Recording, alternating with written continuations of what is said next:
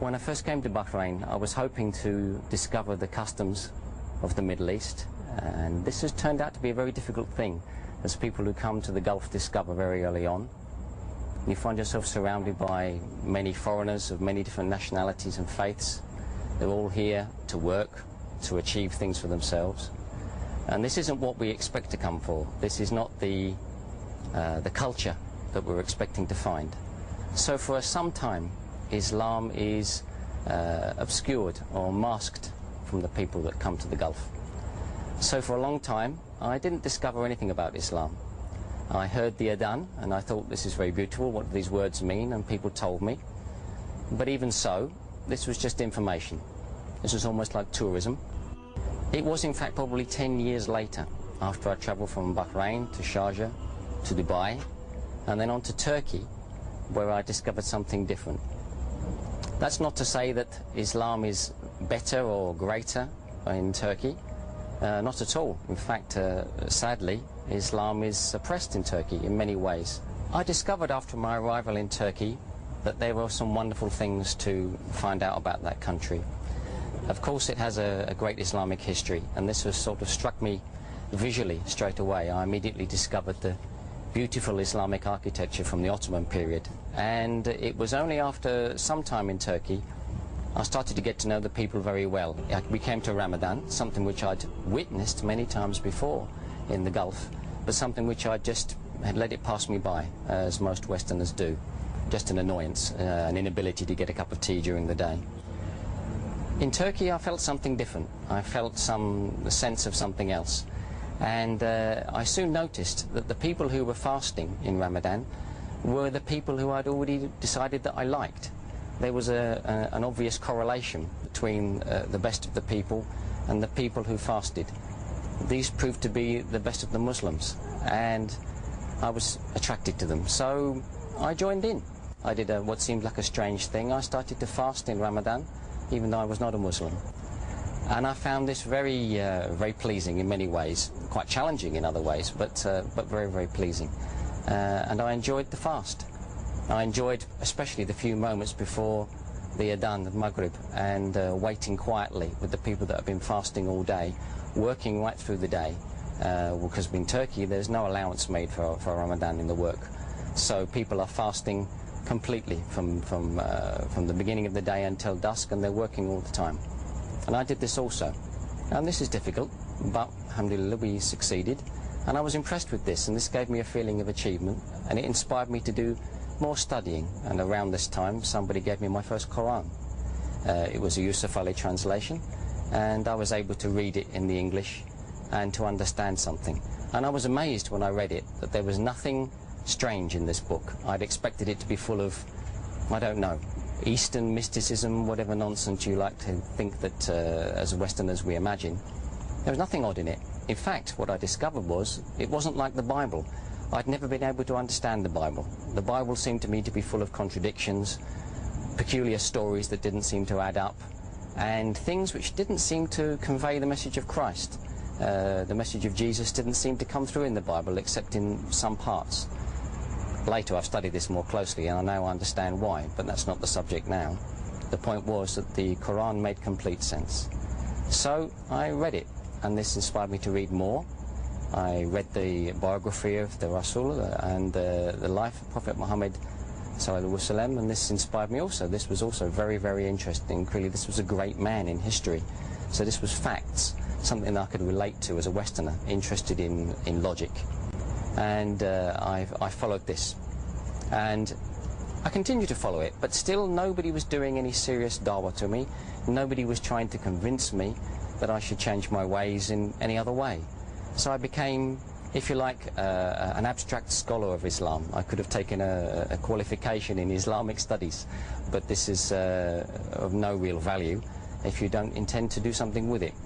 And sadly I didn't. After I returned from Turkey to Dubai, by Allah, I found myself working for some very excellent people, and the person who was my boss became one of my great friends and still is to this day. In the evening after work we would discuss, or maybe we'd go out for some dinner, maybe a little bit during the office also, and he would help me to study the right things, and talk to the right people, answer some of my questions as best he could. But still he could see my objections were all to do with logic. All of these questions about custom and practice, all of these things that were born out of my secular upbringing. I'd never really been a Christian, I'd just been some sort of atheist or agnostic. I continued to ask questions, and they were questions he couldn't necessarily answer himself. Fortunately, after some time, I think it was maybe after at least a year, some men came into his orbit, some businessmen, some European Muslims, who were trying to start a great project. Their project, particularly at that time, was the wish, the great desire to reintroduce the Islamic gold dinar as the currency of the Muslims. This seems like, even now, seems like an awfully big desire and a huge goal, and it was then, it remains so. But he brought this to me and he said, "Hey, you're a finance man, what do you think of this? There's some European Muslims who are trying to bring a practical aspect of Islam. The idea is that you cannot pay the zakah unless there is a gold dinar to pay it with. So you only have 4 pillars of Islam, and you must find the other one by some proper means." So he said to me, "What do you think of this idea?" Of course, I'd learned all about Islam, I knew what he meant by these pillars, and I said, "Rubbish, it can't be done. There's no way that they can overcome the financial system of the Kafirs, and this will fail." And he said, "Well, why don't you come and tell them this?" I think I was in a bad mood, and I said, "Yes, sure, I'll tell them." And so he took us out, and I met these men. They were Spanish and Germans, spoke English very well, very educated, very wise, great scholars. They'd reverted to Islam 10, 20 more years before, and their knowledge was very great. These men are still doing great dawah all over the world. So we discussed. We went to this restaurant, and we talked and we talked. We started with their dinner, and I asked my questions. And for the first time, I started to get answers that I couldn't challenge. They weren't just answering my questions from a religious point of view, but they were also answering from a point of view of logic and all the scientific sense that I thought I had and I thought I had as my objections, and arguing these points of religion and philosophy. And at 1 o'clock in the morning, and it was a Wednesday night in the middle of the week, they said to me, "So, do you have any more questions?" And I said, "No, I don't. I've run out of questions." So they said, "Now what? You're going to embrace Islam?" What could I say? I could only say yes.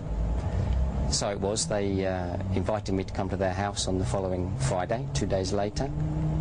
I came to their house, we prepared, they gave me some last lessons, some last advice, things I needed to know about the salah, about making wudu, ghusl. And we went to the Grand Mosque in Jumeirah, where I said my shahada.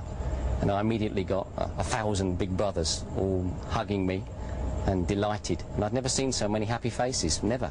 No birthday party, no Christian gathering, no any other sort of gathering. So many pleased people, and they're all pleased for me. So that's my story. I hope it hasn't bored you too much. I think I just have one thing I want to say. Those of you that are watching that were born Muslims, alhamdulillah, you were blessed. And I just hope that you treasure it and you treat it as you should, as a gift that you were given at birth, something very wonderful. If you're watching and you already are a Muslim, but you are a revert like me, then mabruk, congratulations. Also, alhamdulillah, always alhamdulillah. I hope your story was something wonderful for you, whether it was a sudden discovery or a slow and tortuous argumentative path like mine. Whatever it was, I hope it brought you to the right place. If you're not a Muslim, then I have something else to say to you. That is, look at me now, some ugly old man, but I'm very happy. Happier than I've ever been, more satisfied than I've ever been. All the doubts and fears, all the desires and longing for the wrong things, material things, stupid things, things that just belong to this life, that no matter what I collected, after 70, 80, 90 years, if I'm lucky, I would have to give them all up. I've swapped that for something permanent. I'm not going to lecture you, you know, if you don't want to listen to it, you don't have to listen. Just see what I have on my face. I'm happy. You could be happy too. This is something you should consider. I hope you will.